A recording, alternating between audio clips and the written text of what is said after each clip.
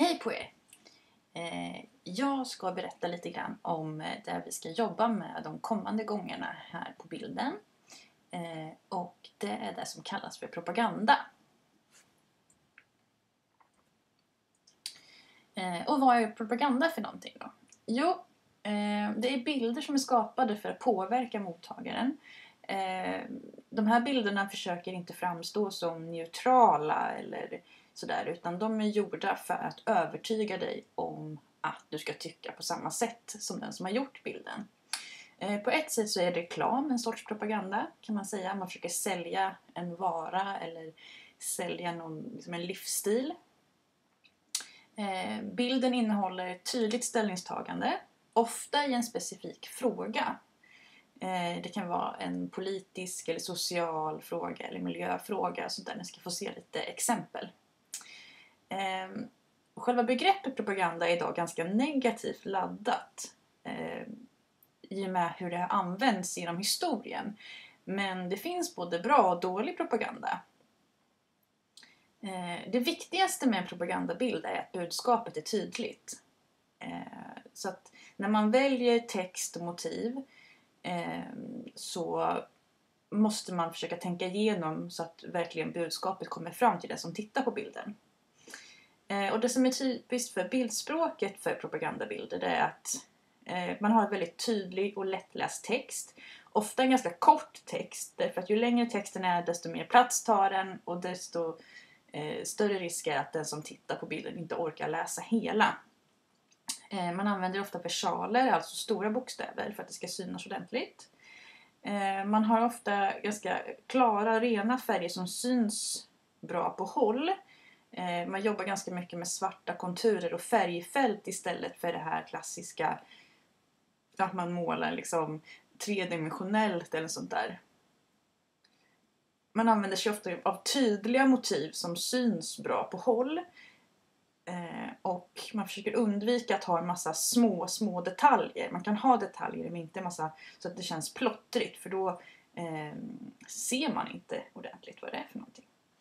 Vi ska kika lite på propagandabilder. Dels från historien men även från idag. Vi börjar här. Och det här är från, de här bilderna som kommer nu, de är från 1900-talet. Många av dem är från krigstider. Det här är en svensk propagandabild. Och ni ser här en tiger som är blå-gulrandig. Och sen så står det under här en svensk tiger. Och det här är då egentligen en ordvits. Och det här var en bild som man använde från svensk regering och riksdagssida att under andra världskriget att man ville säga att en svensk person talar inte vid mun. Alltså man tiger, alltså att vara tyst om saker. Man pratar inte med främlingar om saker därför att de kan ju vara spioner eller liknande. Sen så har vi, det här är 2 stycken bilder.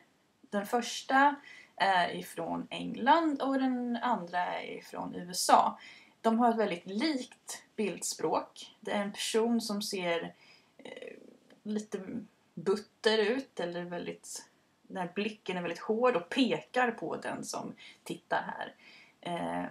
Och här står det då: Britons, join your country's army, God save the king. Och här står det: I want you for the US Army. Och det här är då Uncle Sam. Så det här är en symbol för den amerikanska regeringen, kan man säga. Och båda de här bilderna är från andra världskriget. Och de går ut på att få unga, ofta unga, men få män att gå med i armén. De pekar just på den som tittar för att få den liksom att: hör du, varför är inte du med i armén? Väldigt typisk propagandabild just med det här tydliga språket. De här 2 är också från andra världskriget. I samband med att männen då gick med i armén så riskerade samhället att stå still. Därför att på den här tiden så jobbade inte kvinnorna överhuvudtaget nästan. Utan många av dem var hemmafruar. I alla fall det var idealet. Men när männen då dog ut i krig och många av dem kom ju inte tillbaka. Då var kvinnorna tvungna att kliva in och börja jobba i industrin. Så det är det som den här bilden handlar om. Att det är en kvinna som kavlar upp ärmarna och säger "We can do it". Alltså vi är också tillräckligt starka för att kunna liksom göra det här. Den här bilden tror jag att många av er har sett i olika upplagor. Det här är då originalet. Det är också från England. Och då står det så här: "Keep calm and carry on". Och många av de här satt uppe i tunnelbanan och på olika ställen att om det började släppas bomber eller det hände någonting så skulle man helt enkelt vara lugn och fortsätta med det du håller på med. Alltså drabbas inte av panik. Det här är en lite mer obehaglig propagandabild ifrån andra världskriget. Och den här är ifrån Nazi-Tyskland. Och nazisterna under andra världskriget använde sig väldigt mycket av propaganda. Sovjet använde sig också väldigt mycket av propaganda. Ni får tänka att på den här tiden så fanns det fanns inget internet. Och i en diktatur så var det ju så att där styrdes ju radio, tv om det nu fanns någon och tidningar av staten. Så att då kunde man helt enkelt få fram vilket budskap man ville få fram. Och här är då en nidbild kallar man det. Alltså en förenklad och elak bild av hur en jude ser ut.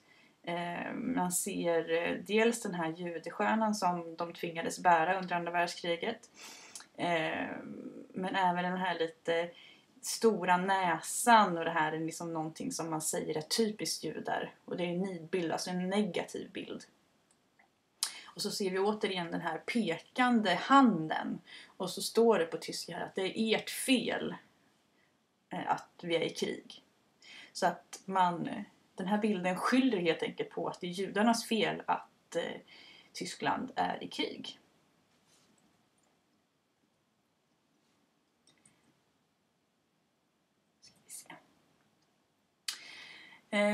Sen så har vi lite längre fram på 1900-talet, i slutet av 60-talet så dök det upp det som kallas för 68-rörelsen och den feministiska och kvinnliga rörelsen. Och här är bilder ifrån den tiden. Så det är också en slags propaganda. Man har den kvinnliga symbolen här och så står det kärlekssysterskap inuti.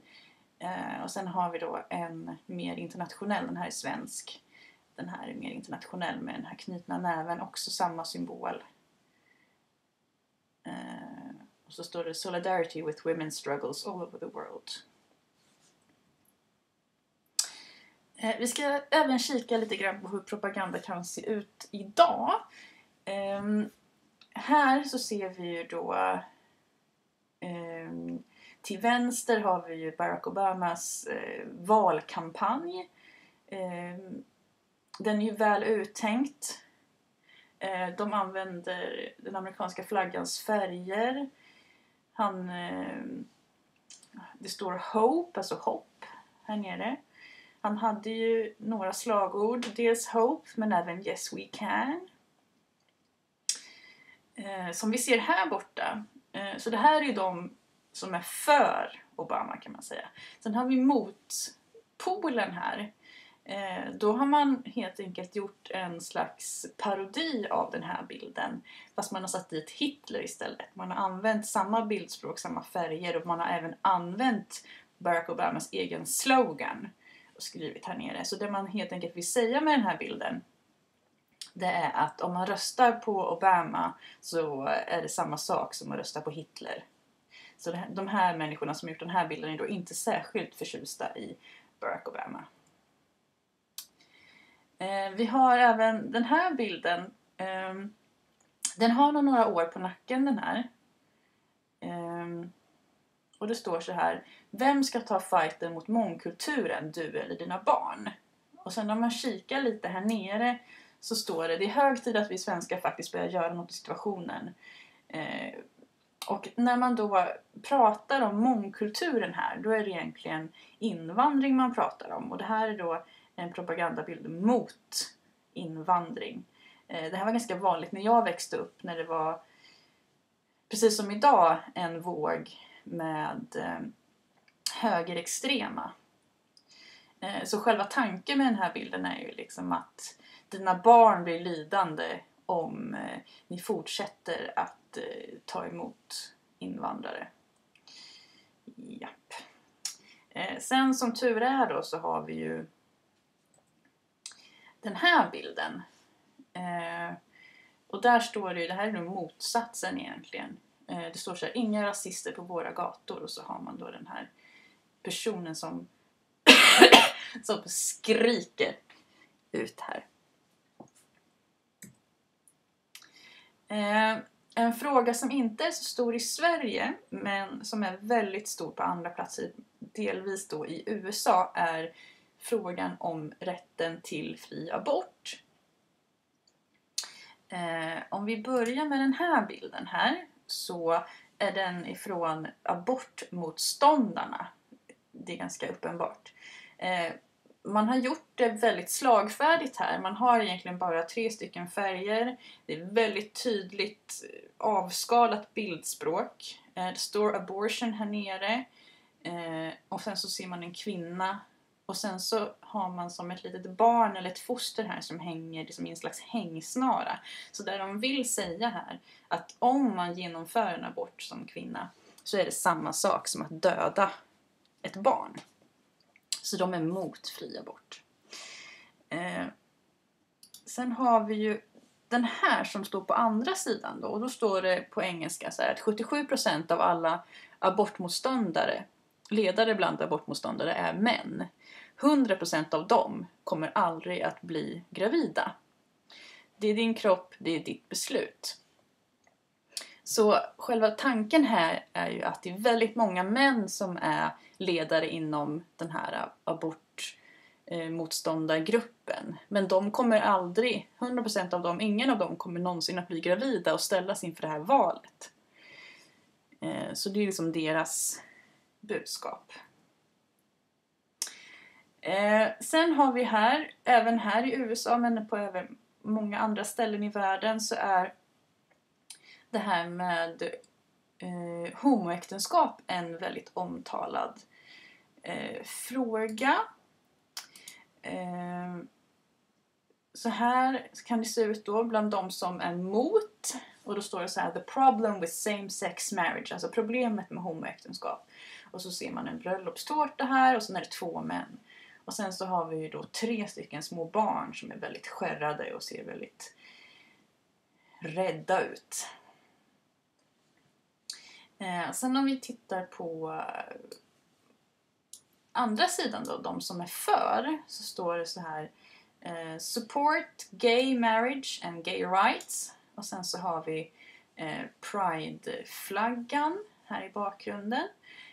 Och så ser man 2 personer som, ja, antingen kan man tolka det som att det är 2 människor eller att det är 2 män, för de har inte den här typiska kjolformen här. Och sen så har man även lagt till att it's super gay if you don't. Så det man menar då är att om man är rädd för att vara gay så är det mer gay att inte stötta det här än att göra det. Så att de driver lite med de som är homofober helt enkelt.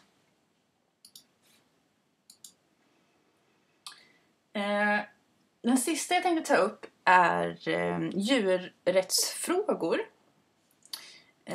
Det här är då en bild ifrån en kampanj som är mot päls. Där vi ser här, det står Animal Peace. Och sen är det, istället för en päls så är det då en ganska hårig människohuvud som hänger här som en jacka på den här galgen. Så att man har helt enkelt försökt vända på det här. Att vi går omkring och bär på andra varelsers hud för att vi tycker att det är vackert. Och hur skulle det se ut om det var tvärtom? Så det är det som är deras. De har inte ens skrivit någon större text här, utan den här loggan finns med, men man förstår ganska tydligt ändå vad deras budskap är. En annan bild ifrån själva djurrättsdelen som handlar mer om kanske slaktindustrin och sånt snarare än själva pälsindustrin. De hänger ihop, men det är den här bilden. Och den är faktiskt från en utställning också. Och då står det så här: If slaughterhouses had glass walls, everyone would be vegetarian. Alltså att om slakthus hade väggar av glas så skulle alla vara vegetarianer. Poängen är ju då, vi ser en ko eller någonting här. Man ser, även om det bara är svartvitt så anar man att det är mycket blod och sådär. Och poängen här är ju här att så länge som någon annan tar livet av djuren och liksom gör the dirty work, då är det okej. Då kan vi äta kött. Men om vi själva skulle se vad vårt val får för konsekvenser så skulle vi inte göra det. Sen får man ju välja om man håller med om det eller inte. Sen har jag inte riktigt hittat någon bra motsida, men det man möter i alla fall, det är en bild som kan se ut så här där det står Meat is murder, tasty tasty murder. Alltså det fanns en kampanj inom vegan- och vegetarianrörelsen förut som hette just Meat is murder. Alltså kött är mord eller kött är likdelar kunde man skriva på svenska. Och då har man använt den texten och gjort den till sin egen, till de då som tycker att det här med kött, det är jättebra. Så då har man skrivit att det är mord, men det är väldigt smaskigt mord. Yes. Vad är då uppgiften? Jo, du ska skapa en propagandabild. Det ska ha ett tydligt ställningstagande i en specifik fråga. Bilden ska handla om en politisk fråga, en samhällsfråga eller en miljöfråga. Vi kommer få lite olika förslag här snart. Det är viktigt att du håller med om det du väljer att göra en propagandabild om. Alltså, är du engagerad och tycker att det här med köttindustrin är någonting dåligt, då ska du göra en bild som speglar din egen åsikt. Så välj en fråga som engagerar dig, som du tycker är viktig. Bilden ska bestå av både bild och text. Och den ska innehålla färg, så den får inte vara svartvit. Och det kommer vara text och bild i samma. Materialet ni ska jobba med är lite blandat. Ni kommer använda fotografier som förlagor eller som inspiration för ert motiv. Sen kommer ni jobba med papper. Temperafärg, det är sån här färg som man använder med lite vatten och pensel. Svart tusch, saxlim, färgat papper. Ja, jag kommer gå igenom det sen. Så det första ni ska göra, det är att ni ska välja en sakfråga som ni vill göra propagandabild om. Här finns lite olika förslag. Kommer ni på något annat, så ta gärna det. Jag har bara skrivit ner de jag kunde komma på. Sen är det upp till er om ni vill arbeta i par eller om ni vill arbeta enskilt. Jag vill inte att ni är fler än 2. Ni får alltså inte vara 3 och 3. Utan antingen så jobbar man enskilt eller så jobbar man i par. De som jobbar i par kommer ha lite högre krav på sig än de som jobbar enskilt. I och med att de är ju 2 så de hinner med mycket mer. Så jag vill att ni funderar på 1. Ska ni jobba enskilt eller i par? Och vilken fråga ska ni jobba med? Okej? Så fundera på det. Glöm inte att svara på frågorna som tillhör den här filmen på It's Learning. Lämna in. Och sen är det klart. Så syns vi nästa lektion.